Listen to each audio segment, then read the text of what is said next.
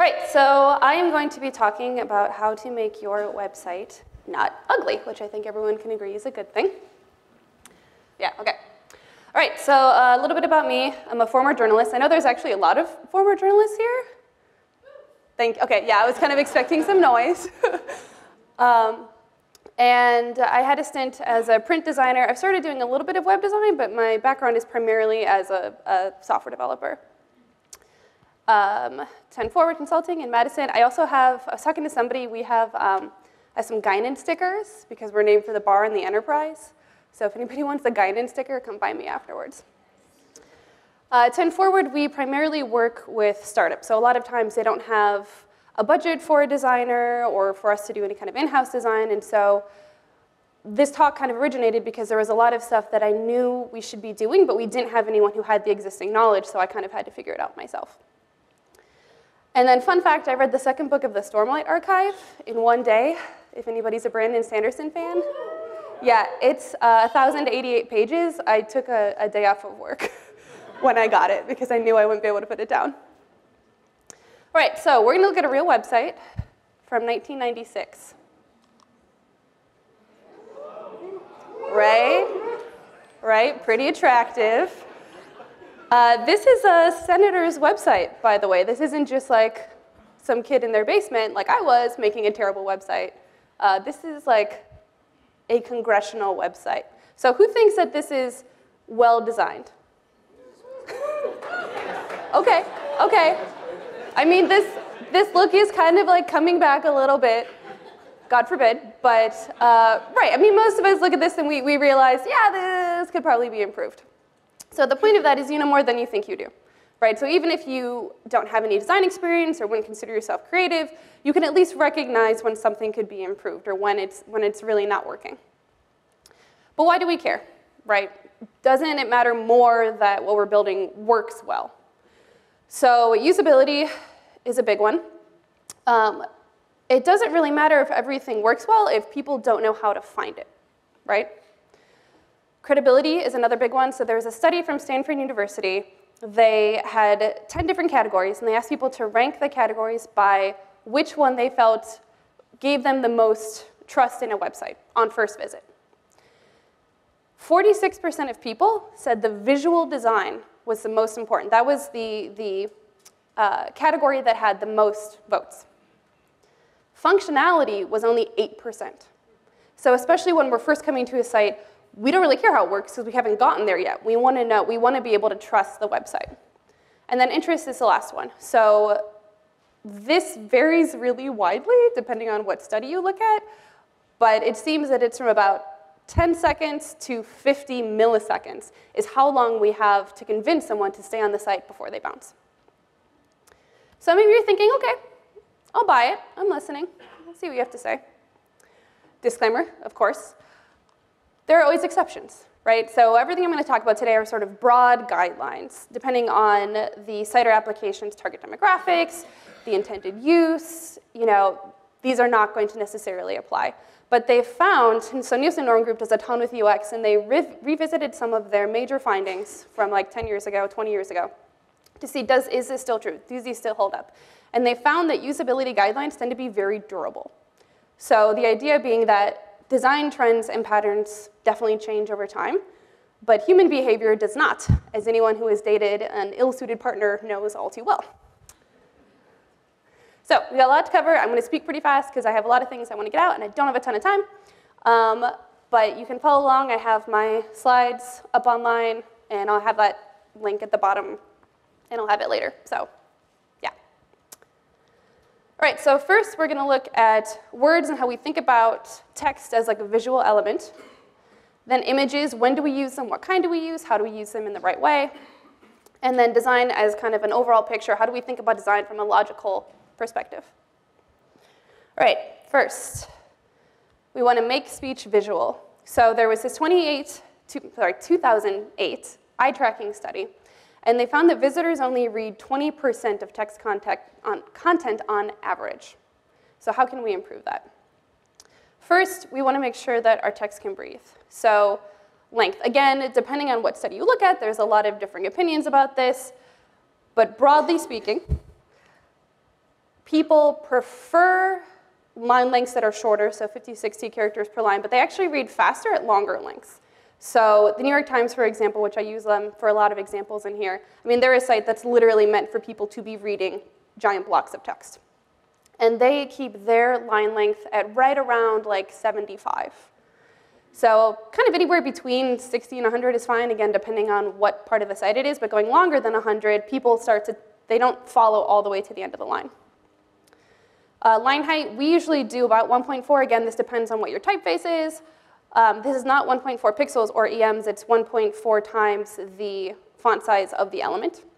And that tends to, again, generally speaking, that works really well.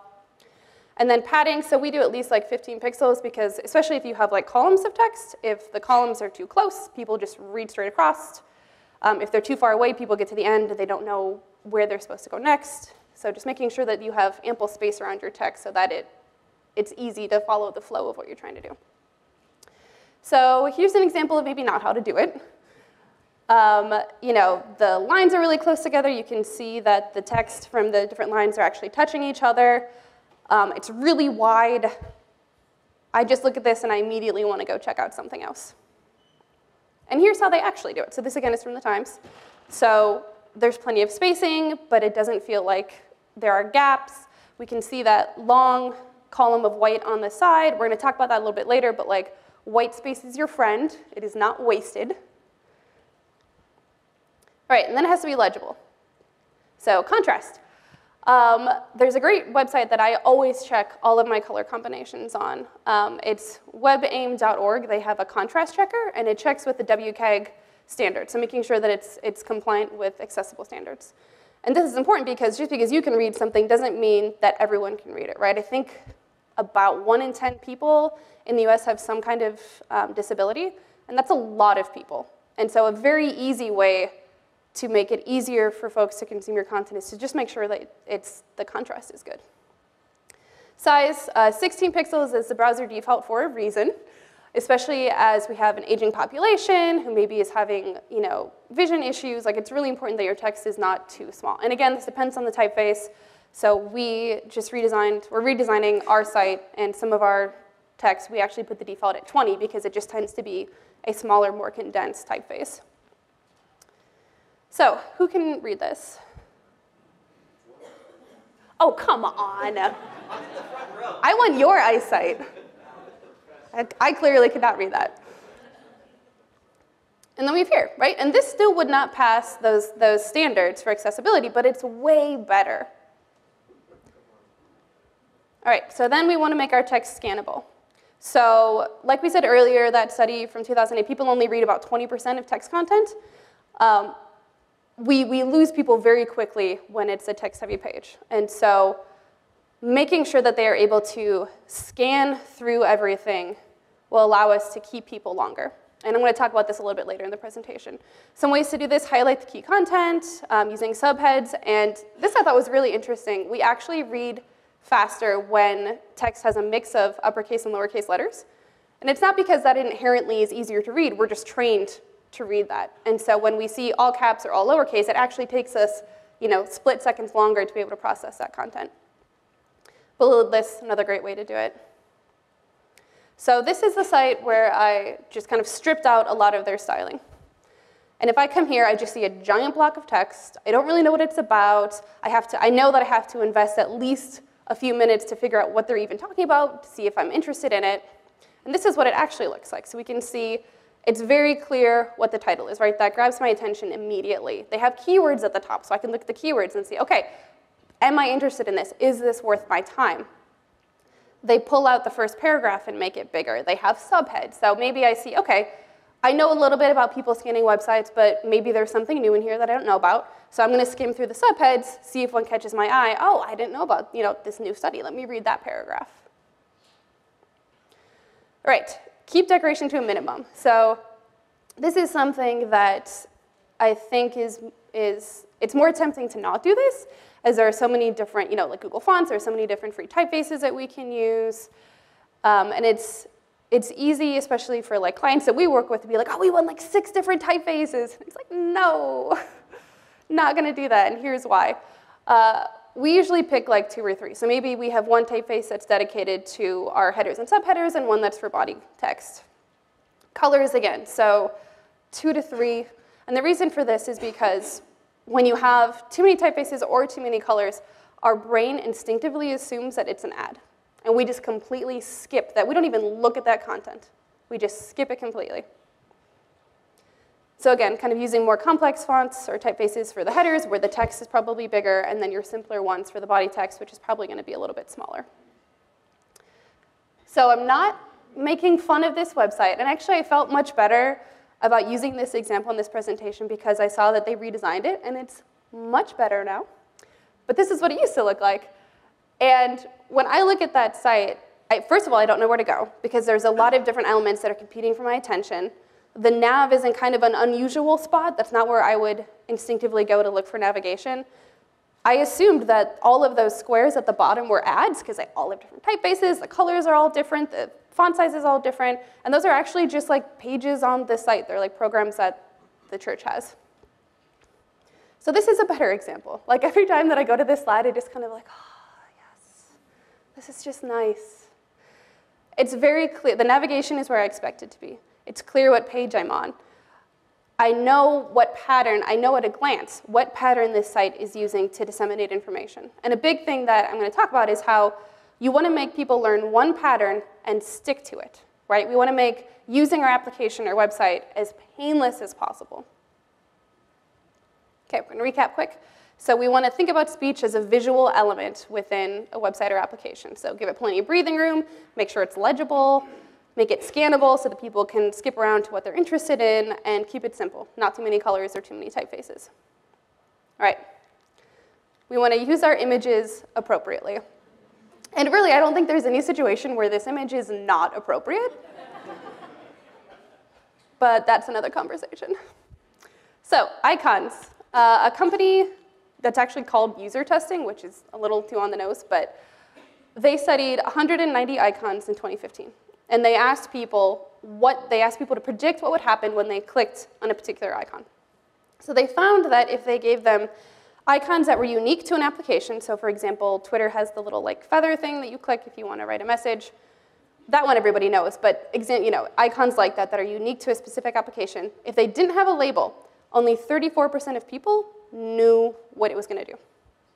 So that's like a third of people. So 66% of people guessed wrong. If they use more generic, universal icons, again, without a label, 60% of people guessed what it was going to do correctly.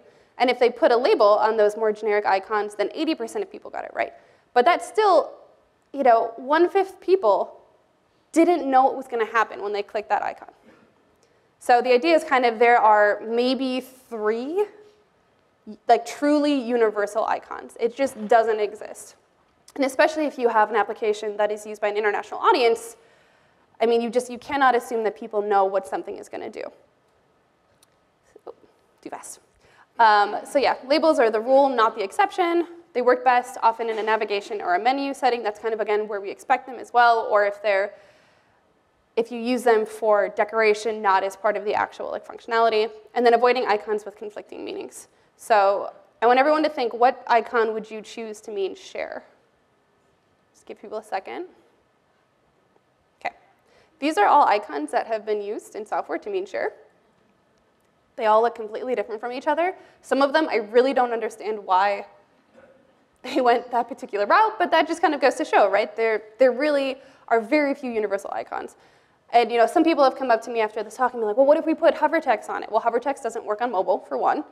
And also, that is creating extra work for the user, right? We want to make it easy for people to interact with our content. So if I have to put invisible work into understanding how something works, I'm already just, irate by that experience and not really having a good time with it. All right, so then images. Who has heard of banner blindness? A couple people? Okay.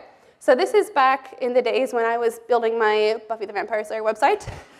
And pretty much all sites had that flashing rectangular ad right at the top. People remember that? That was so ubiquitous that we started to instinctively ignore that section. And we'll see that again in a little bit We just literally don't even look there.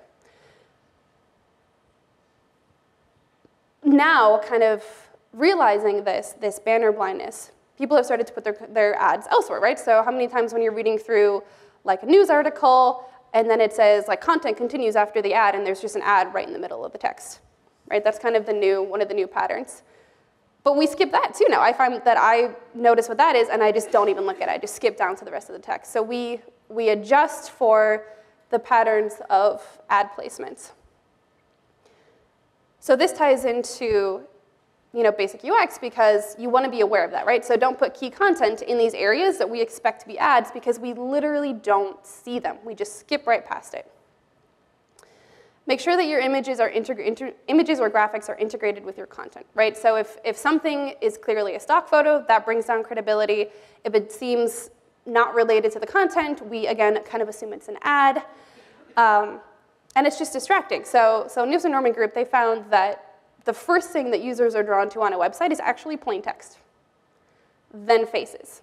So if you had, like one of our clients had a blog and they kept wanting us to put more images into their blog, just for the sake of having images. Like, oh, we just want to break up the text, let's put some images in. And we had to come back and argue, like, just getting a random stock image of a flag, like, actually detracts from your content, right? That makes it look more like an ad. That doesn't make people want to read it. So making sure that our images are informative and or relevant, right? So maybe it's a picture of the company team or someone using the app or like a workflow image, something that is actually related to the text that ties it together instead of being distracting. People have maybe seen this before. This one's pretty popular. They have also redone their website a little bit. If you go to linkscars.com, it's a little better. I stuck with the old one because it's worse, and also because they now have a little graphic on the top that says that even with that terrible website, they're still like the #1 best-selling car dealer in the UK, which is true. They're like very successful. But I think this is the exception that proves the rule. It's just very distracting. I'm not entirely sure what they're doing because you don't really see any cars here. So yeah, maybe not where we want to go. On the other hand, this kind of ticks off all those boxes, right? The content, it might be a stock image, but at least it's very related to the content of the article. It's integrated directly because we have the title going over the image so we can see that they are connected, they are part of the same thing. It's not like a standalone where we might expect it to be an ad. And it's simple, it's effective. All right, so another recap. We want to think about speech from a visual perspective, right? So how do we make sure that we can read it, that it has enough space, that it's easy for people to connect with? We want to use our images appropriately, so icons should seriously always have a label. One thing I like to do if I'm going to use an icon, especially a unique icon for an application, is I go around to everyone in my office, show them the icon, ask them, within the context of the app, what do you think this does? And if they don't all give me the correct answer, then I don't use it. I go back to the drawing board. Right, 7 to 10. We're going to think logically about our design the same way we think logically about anything else that we do. So patterns. Patterns are your best friend. So for example, something that happens a lot in our office is we have an existing site that maybe we had a designer come and do, or we use a template, or whatever the case is, and the client wants to add a new page. And so we end up building that page from scratch, and we just base it off the existing design. So we look for, okay, well, what are the patterns that we've been using already, right? Do we have a certain kind of column that we like to use? Do we have colored banners that go all the way across that we can use? One thing that a designer friend of mine said once was, there are literally a billion websites, so just find one you like and kind of copy it. Because for the most part, what we're doing, again, this is where that sort of well, not all websites. If you're building something that needs to have a unique design, it needs to be really trendy and eye-catching, obviously you want to do something unique. But in most cases, we just want something that looks good. So quality trumps originality in most cases. Find something that works, use it as a model, right? Just focus on the patterns and making sure everything is consistent, right? That idea of teaching our user one pattern, sticking to it so that it's very easy for them to navigate through the site or application and find what they're looking for. So this is actually one of my favorite bars in Madison. This is their old site. They got a new one, but they keep a link to keep the old one up for like nostalgia. But this was their real website until maybe a year ago. And it's completely useless, right? I know nothing about the bar. I have no idea how old those St. Patty's Day pictures are, because they've been up there forever. Weird things are highlighted, weird things are bolded. They have multiple colors. Some things that are underlined aren't actually links. It's just kind of a hot mess.